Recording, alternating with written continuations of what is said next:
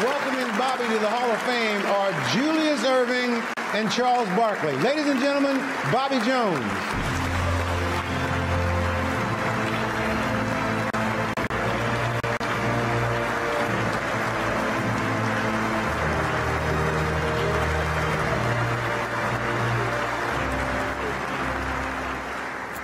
Thank you. Thank you to the Naismith Memorial Basketball Hall of Fame for this great honor. My presenters, David Thompson and Billy Cunningham, were unable to be here tonight. Please pray for David's health issues, and please keep Billy and those impacted by Hurricane Dorian in your thoughts. Thank you to Julius and Charles for your coming off the bench to be my presenters tonight.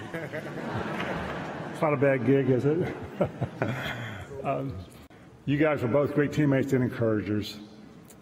The Hall's recognition of those who contributed on the defensive end of the court is a great encouragement to myself and many others. As I stand here before you, I'm reminded of how the Lord has blessed my life with so many positive influences throughout my basketball career. My parents, J.R. and Hazel Jones, both played college basketball.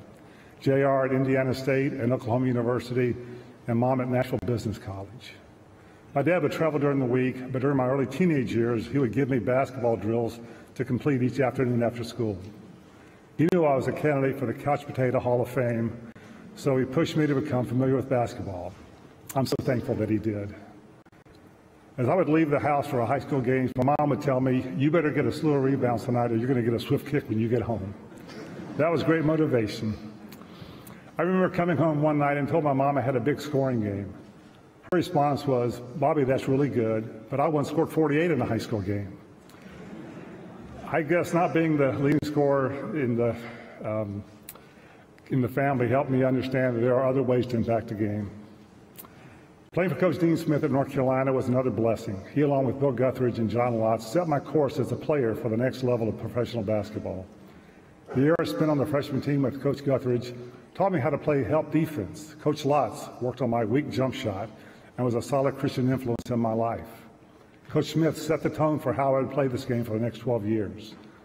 I believe if I had not played under him, I wouldn't be standing here tonight. Playing with teammates Bill Chambers, Steve Previs, Mitch Kupchak, George Karl, and Bob McAdoo was a growing experience for me. During my time at Carolina, I must thank Coach Bobby Knight for helping me make the U.S. Olympic team. He and Coach Iba stressed defense, and that enabled me to play in the Munich Olympics. I think one of the most special moments in my life was calling my dad from Colorado Springs to tell him that I had made the team. There was silence on the phone for about 5 seconds before he choked out the words, "We're proud, proud, proud." My next stop was the ABA and the Denver Nuggets. Coach Larry Brown pushed me to become the best player I could be. I'm thankful for that.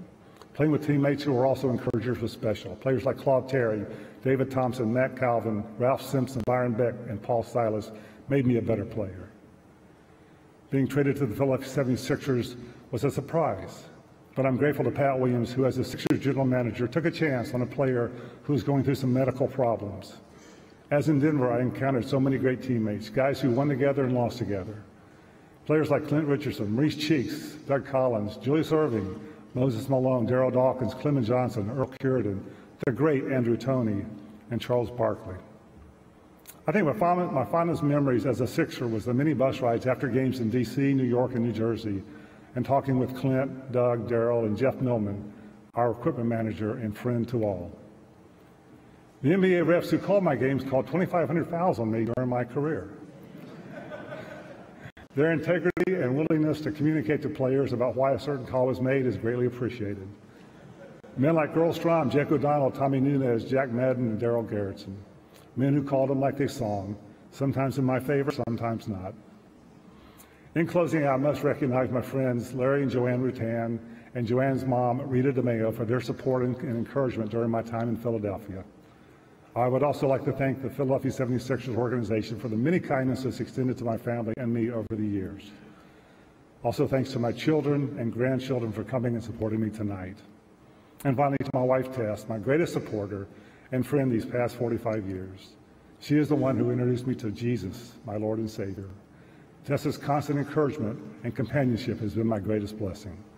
Thank you again for this honor. God bless you.